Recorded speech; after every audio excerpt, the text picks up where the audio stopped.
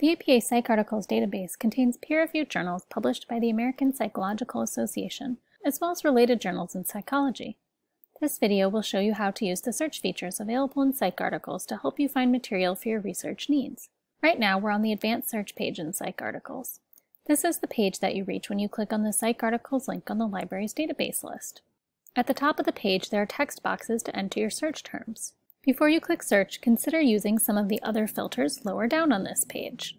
The Published Date filter allows you to receive only search results from specific years. You can set a range using both date fields or by entering only a start or an end date. The Age Groups box offers the ability to narrow your results to articles discussing specific age ranges, including both broad categories such as adulthood and more narrow ones such as school age, adolescence, or 30s.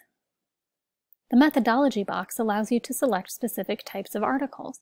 If you know that you need an original study or a literature review for your research, you can select one of those options in this box.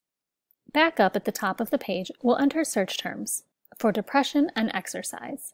Then we'll use the Published Date filter to find articles after 2005 and the Age Groups filter for research on adolescence.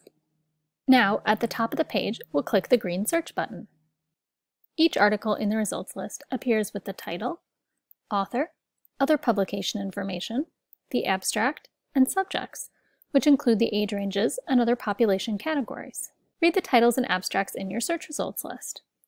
When you find an article that may be helpful for your research, click on the title to see additional information. To read the article online, click on the PDF or HTML full text links on the left. Some articles will have both, and some will only have one. You can then read the article or save the PDF to your computer. The Tools menu on the right side of the page allows you to print, email, and save this record page so that you can return here in the future. When you email this article page, you have the option to attach the full text as well.